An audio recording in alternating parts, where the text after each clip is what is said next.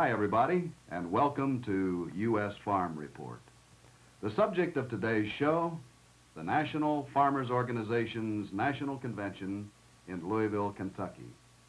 I'm delighted to welcome to our show once again the newly re-elected president of NFO, Mr. Orrin Lee Staley. Thank you, Bill. Orrin Lee, I want to congratulate you on your election. It was a fine victory, and I know that there was some opposition, but that's all in the democratic process, and I think it worked out very well. Well, Bill, I think it's important that we're only elected for 1 year in the NFO, and this gives the members and the delegates an opportunity to change leaders if they want to at the end of 1 year. That way, we have to keep on our toes and do the best job possible. Of course, we look up on the offices that we hold as a part of a cause, and any time that they can find someone else that can do a better job, we want them to elect them. We tell them that frankly. It takes a lot of teamwork in leadership to get a job done such as we're doing. What year is this for you? How many terms does this make? Really, Bill, there are about 3 eras of the NFO. There was a protest era, then we went through a transition period, and really we've been in collective bargaining about 10 years. And that's what we're really talking about now in the organization is the 10 years of collective bargaining, because that's when it moved into really a fundamentally sound organization. Orrin Lee, as you know, our U.S. Farm Report camera crews covered the convention in all of its various facets. And among many of the interviews that we made there, we talked with some future farmers of America, a group of young fellas who had come to convention, had been sent to convention, and I think their expenses had been paid, actually, by their organizations, hadn't they? I'm not familiar, but I think they were, Bill, on that. And they came there to see rural America in democratic action, and that's exactly what the NFO convention was. At this time, let's take a minute and watch these young fellas and listen to what they have to say, okay? Be fine. Ladies and gentlemen, we are speaking to you from the corridor just outside of the main convention hall here at Freedom Hall at the National Convention of NFO in Louisville, Kentucky. As you can see, there are in attendance at this year's convention a number of young members of the Future Farmers of America. A very familiar sight, the now traditional purple jacket worn by these young men. These young men, some of them, were sent here to this convention at the invitation of NFO. Their trips were sponsored by the county NFO chapters. Others came on their own, of their own volition. It is only right and proper that the NFO convention should be attended by these young people, because indeed the future of agriculture in America lies in the hands and minds of young fellas like these. Hi. Howdy. How are you? Pretty good. The back of your jacket says Wisconsin. What town in Wisconsin do you live near? Chile. What part of the state is this in? This is the northwestern part, Horseman County. I see. And your name? Kirk Glussing. Kirk, how big a farm do you come from? Well, we got a pretty small farm now. We've auctioned off, and had a 200-acre farm. Now we went down a smaller one, and we raised about everything. A little of just about everything. I see. How big a family do you come from? We're 7 in the family. 7? Yeah. 4 boys and 1 girl. Have you been in the dairy business? We always think of dairying when we think of Wisconsin. We still are, but small. Are you enjoying the NFO convention? Yes, I am. It's real good. Fine.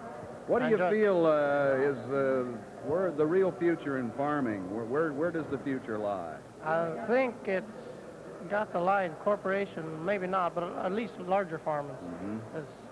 As they talk, the smaller farms are going to keep going, but the smaller farms are owned by older people, and you don't see many young farmers anymore. Do you think that in your case, for example, that your generation and perhaps your children might keep your family farm going, or do you foresee a change in that? I think I see a change already. I can't actually say I'll be farming myself. I'll be in agriculture, but there's different fields. There's not only farming.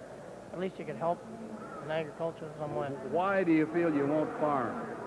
Well, we don't have a big enough farm to start, and if you don't have a father now that you can go on with, it's awful hard. It's quite an investment. You'll never see the end of it if you don't. Okay, thank you very much. Excuse me, I want to get over and say hi to Jim Buck. Jim, how are you? Just fine.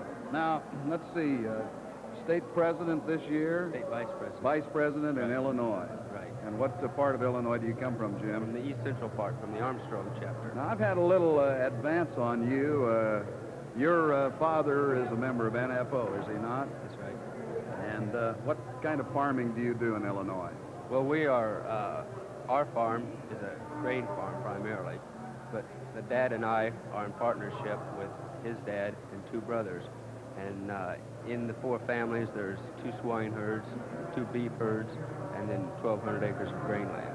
Well, yours is indeed an excellent example of the American family farm. You actually have 3 generations going on that farm right now. Right.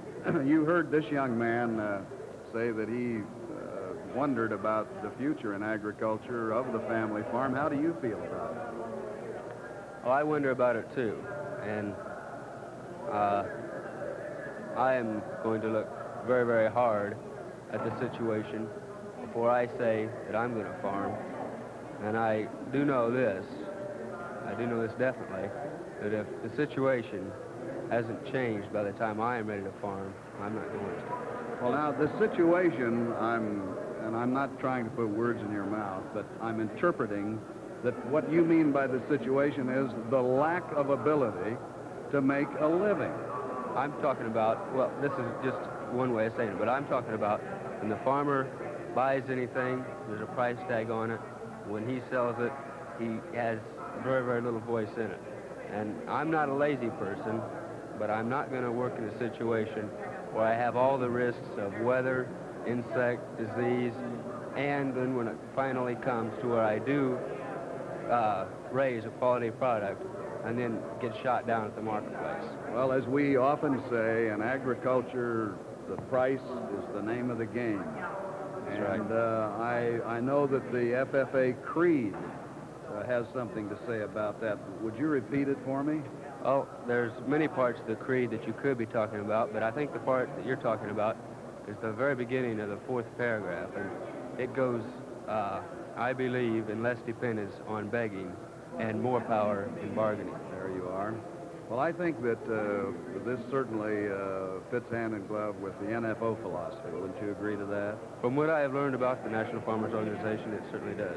Jim, it's a pleasure to see you today. You enjoying the convention? I sure am. This is really democracy in action here, isn't it? It's a little bit different kind of convention I think you'll ever find anyplace else. So, too. Lots of good luck to you. Okay, thank you. How are you? Oh, okay. What is your name? Joe Beaver, Joe, where are you from? northwestern Wisconsin. Now, you are, No, or were president last no, year. my brother was. Oh, this is your brother? Yes. I see. Okay. Joe, how big a farm do you live on? A 320-acre dairy farm. And what about your family? How many children? There's 7 children. What about the dairy business? How do you feel about it economically? Well, I think it's an awful tight business because your investment is so large and you have so little income. So the only way that most keep going is use up their capital and their investment. And the trouble with the dairy business, too, that you have to be there every day of the year, morning and night, and work from about 5:30 in the morning till 10 at night. And this is why their average age is like 60. Up in the dairy country of Wisconsin, Joe, where you come from, is this problem prevalent, that of having farmers who are getting pretty old and young people, the younger generation, not staying on the farms? I think this is a very great problem because we have many farmers that are as much as 20 years over retirement age, still farming, and I can only think of maybe 3 or 4 under 30 that have gone in the last few years. What's it going to take, Joe, to keep you on the family farm and to keep you in agriculture? Well, I think that the profit is going to have to be increased and that there won't be such a wide gap in what you pay and what you get. In other words, You're talking about the farmer getting a fair price for his product. Yes. Okay, Joe. Thank you very much. Hi, how are you? Fine. This is Joe Broadman. Where are you from, Joe? Gary, Ohio. Ohio. Right. And what about your farm? What kind of a farm do you come from? Now we come from a 125-acre owned farm, and we rent some, yeah, plus which equals about 350. Now, how big a family do you have? We have 9 children. You're from a big family. Right. Well, now, this is a family farm. The family farms, of course, as you know, across the country are certainly threatened, and there is quite an exodus from the farm these days. In fact, national figures tell us that 2,500 farmers every week are going out of business on the farms. Right. Do you feel like you're going to stay on the farm, Joe? If prices on farm commodities don't increase, I doubt probably whether I will. But if they start increasing, I probably will, because I like farming. Well, it's going to take, then, a good price, or at least a fair price, Right. for the effort expended and the investment that you have. Now, I'm sure that on 125 acres, people don't realize this, but you have, along with your father and your family, quite a dollar investment, don't you? Right. And yet the return is somewhat questionable always. What do you think of NFO? Have you given any thought to it? Yeah, I think it's pretty good organization. It's helping the farmer gain higher prices. The way it's going now, it looks like we might get higher prices if nothing drastic happens. All right. Thank you, Joe. It's very nice to see you. Are you enjoying the convention? I sure am. Good. Hope to see you again soon. Lots of good luck to you. Orrin Lee, I think we have just seen right there, indeed, the future of agriculture and, for that matter, the future of NFO. When you look into your crystal ball, looking into the future as president of NFO, what do you foresee for these young people? Well, Bill, I think that it's very obvious to any thinking man or lady either, because they make up agriculture too. It's a family operation as of now. The first thing I think that we all can agree on is that the average age of farmers at 57 years of age means that our type of agriculture is deteriorating, and it's going to be worse than deteriorating. It's going to leave the scene as a family-type farming setup, unless there's enough profit in agriculture so that young farmers like these can stay in agriculture and have the desire to stay in agriculture. Now, this is really what the NFO is all about. And the reason that it's all about this subject and heart of it, I have a son my own that now in college that wants to return to the farm. He gives a typical statement. I want to return to the farm. If it's profitable, I'll stay. If it isn't, I'll use my education in some other field. And this is too bad, really, because right. we're losing this good talent. Right. And what is NFO doing about it? Well, of course, there's only one key to this bill, and that is to get a fair price. Now, I think that what we have to realize is that progressive, business-thinking farmers know that they're living in a different economy today than they lived in even 1 year ago. Certainly much different than 5 years ago, and it's so much different, almost unbelievable in comparison with 20 years ago. So really what we're talking about is this, that today when I buy some repairs for my tractor, the prices are up, tremendously up from a year ago and unbelievably more than 5 years ago. And when we track back the reason, and I'm just using one example that's typical of all examples that I could use, but we'll buy repairs on a tractor. What happens with these prices up? It simply means that if you trace the reason for these prices being up, you'll find there was an economic power block somewhere. We'll say first, organized labor.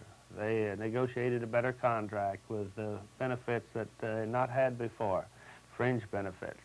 So what does this mean? It means that we as a farmer pay for those increased wages. But let's look at it from the business standpoint. The steel industry raised the prices also to raise their profit level, because if they don't raise their profit level, it means that those that do not buy, or those that do buy stock in companies, are only going to buy in companies that are making a profit that's comparable to the other companies in other segments of the economy, or there's no use buying the stock of this company that would be unprofitable. So it means that it's not by accident that Bethlehem Steel, for example, raises the price of steel and everybody else follows suit. It's really an industry decision that they have to raise the profits to be comparable to other segments of the economy. So what happens?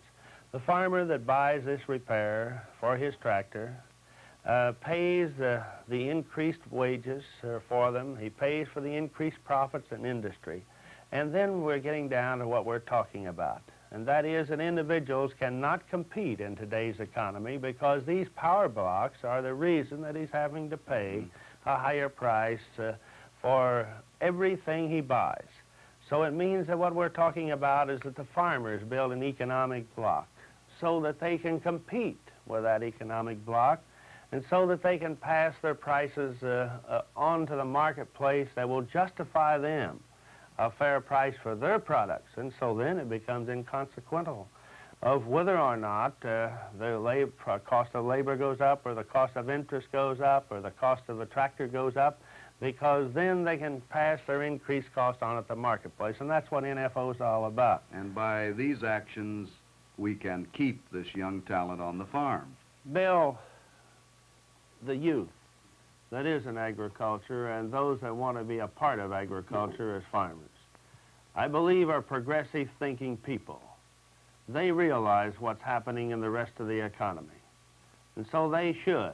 And we hope they do, and we encourage them to do so immediately, to join the NFO, because there's no great secret in bargaining. There's no great secret in how you meet the agricultural problems of today. You have to get a price that's fair in relationship to the rest of the commodity prices in this nation. For farmers, this means they have to be able to compete in today's economy. And so in order to do this, they have to join the NFO. This makes it possible for them to build their economic strength with their fellow farmers, so that the block of production can be built to the point that only the buyers can find their needs by buying from this block. There's no great secret to it. And then farmers can put their price tag on their products in the same manner that the steel industry, as I spoke of, or as the working people do on their work.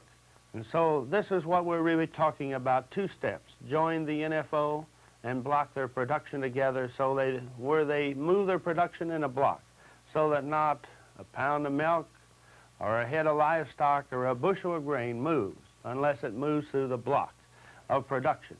And this way they can put a price tag on their products. So we need the young farmers for their leadership, for their progressive thinking, and for the use of their production together as farmers, so that we can put a price tag on our products. And this is the way that the youth can stay in agriculture, because it will be profitable, but it will be profitable only if they take these steps. Warren Lee, as you know, at National Convention in Louisville, U.S. Farm Report had the pleasure of interviewing two Canadian visitors to the convention. Yeah. Now, these two young fellows were very enthusiastic members of the National Farmers Union of Canada. Yeah. Right now, let's take a look at this interview, and then I'd like for you to comment on this. Fine, Bill. Naturally, fellas, I want to discuss with both of you your Canadian National Farmers Union in some detail. But before we get into it, perhaps we should qualify you, Peter, by saying that you are junior president of NFU, and I'd like for you to tell me just exactly what junior president is. Actually, Bill, the role of junior president is to try and get more juniors involved into the organization. And as such as well, I'm in charge of other programs such as queen competition within the organization, such as talent contests. But I would have to stress that the overall role is to try and get our young rural people and young farmers interested in the National Farmers Union, and as a result to have them participate and thereby, you know, build an organization whereby the future we can keep the future people and have them interested into the organization. Well, it seems very obvious, Jerry, that Canada is sharing some of the same problems in agriculture that we have in this country, one of them being keeping the young people on the farms. Yes, Bill, I believe that's a very accurate statement. I'd like to first of all tell you that I had the privilege of attending this convention and one prior to this, and hearing the speakers and talking to the farmers here, the situation isn't such that the young people don't like the working conditions on the farm. It's purely an economic one, and this is exactly the same one that we have in Canada. It's purely economics. Peter and Jerry, let's talk a little bit about the National Farmers Union of Canada. Tell me something of its philosophies and beliefs and concepts and what this organization is trying to accomplish for the Canadian farmer. Bill, I'll try and do this in as few words as possible. Up until this summer, we had no real national farmers organization in Canada. We had provincially autonomous unions, and we have come to the conclusion over the last few years that even though we have tried to do a job, we couldn't keep up with the times. We just weren't moving fast enough. And having had considerable contact with the NFO, we discovered that our only solution was to form a strong national organization quite comparable with the NFO. And we had a study done by a company specializing in this line, and they presented to us a proposal, you might say, of a new organization, which we are working on at the present time. And this proposal is based, again, along the lines of the NFO, with collective bargaining, or the farmer actually putting a price on his own product being the main goal and the main motto. Now, we had a founding convention at Winnipeg, which is central Canada, July 30th and 31st this past summer. At that time, most of our provinces relinquished their provincial autonomies and joined up with the National Farmers Union, the new National Farmers Union. Since then, several more have come in, and this week there's another province having their, what you might say, their annual convention on a provincial basis, and my hopes are that they as well will come into the National Farmers Union. Out our way, we have a real problem, which I believe you have in the U.S. as well, and this is a condition of autonomous groups. And I don't have to say anything about wrong or bad about any autonomous groups, but we all feel, or they all feel, that they're best, and they hate to give up anything. Therefore, we're having some problems to make other people, other farmers, other organizations believe that a national organization will be their answer. But I can say that with our experiences in the past, I'm quite confident and hopeful that we will have a strong National Farmers Union where actually every province, or farmers within every province, will participate even before this year is up. That's marvelous. That's just outstanding. Peter, so many people who really don't know about the farm economy seem to feel that the farmer's plight is the farmer's plight, that it affects only him and nobody else. Now, in this country, that is far from the truth, and I presume in Canada you could say the same thing. Oh, I would say, Bill, this is completely untrue. It affects the economy as a whole, and especially, initially, the rural economy. Just recently, I made a speaking tour throughout Canada, and it is so obvious in the rural areas that where the farmers are the hardest up, that's where the rural towns are decayed the worst as well. And it is certainly my hope that we are able to up our own income, because if we're able to do this, I think we can do not only a service to the rural community, but to the country as a whole. Yes. Gentlemen, it's been a real pleasure having both of you. Jerry, Peter, always a pleasure to say hello to our friends north of the border. And in closing, may I extend the hand of NFO in America to the hands of NFU in Canada. Hopefully that one day, as you have suggested, Jerry, these hands will be joined into perhaps what will be called an international organization under NFO or NFU. Thank you, John. It's been my pleasure. Well, Orrin Lee, I think that NFO should be flattered by the fact that our Canadian neighbors have patterned their organization after your organization in this country. This is right, Bill, yes. Now, these fellows talked about a parallel of agricultural problems between the United States and Canada. I think I've heard you mention that really the agricultural problems that exist here exist the world over. This is correct, Bill, and we foresee the time. In fact, we've had many visits from agricultural representatives of all the common market countries of Europe. And we foresee the time that there will be an agricultural unity type program and probably cooperation where legally possible worldwide. That there has to be a period of time that we go through an adjustment.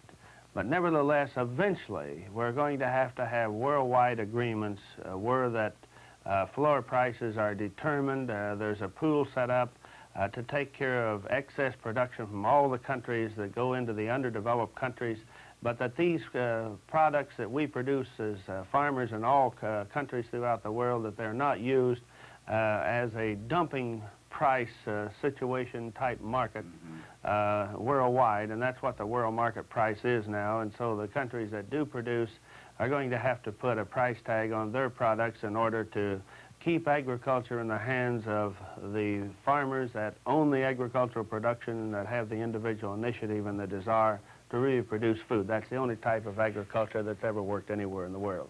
Orrin Lee, I want to thank you for being a guest on U.S. Farm Report and giving us this excellent look into the future of agriculture and NFO. Well, Bill, it's in relative terms, it just means that farmers have the opportunity to use the NFO as their tool to get a fair price for their products at the marketplace. They cannot do it as individuals, but by joining the NFO, blocking their production together, they can and will put a price tag on their products. And the reason we have already raised the farm prices with unexpected farm price increases on many commodities is because of the success and the use of the strength of the NFO at this point. Our guest today on U.S. Farm Report has been Mr. Orrin Lee Staley, National President of the NFO. U.S. Farm Report is seen each week on this station. Until we meet again, so long, everybody.